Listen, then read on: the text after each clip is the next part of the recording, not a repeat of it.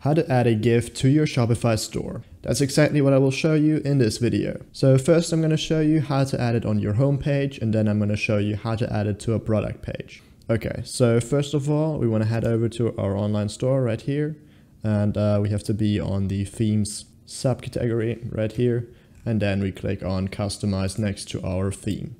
Okay, so I'm going to show you how to add it to your home page first. And so let's say I want to add it, in here. So I'm going to add a section right here. Click on that. Oops. I'm going to add the section of the type custom liquid. Click on that. And now I'm going to get my GIF. And in my example, I'm going to get it from Giphy. So this is just giphy.com. That's the website. And now I'm going to search up my GIF that I want to add.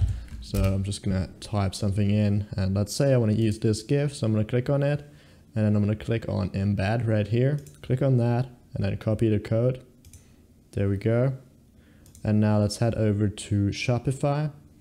And over here in the custom liquid box right here, we're just going to paste our code. And there we go. As you can see, it's been added right here. Okay, and once you're happy with that, you can just click on save up here. Okay, so now I'm going to show you how to add it to a product page. So we're going to head over to products, and I've created this test product right here. So I'm going to click on it.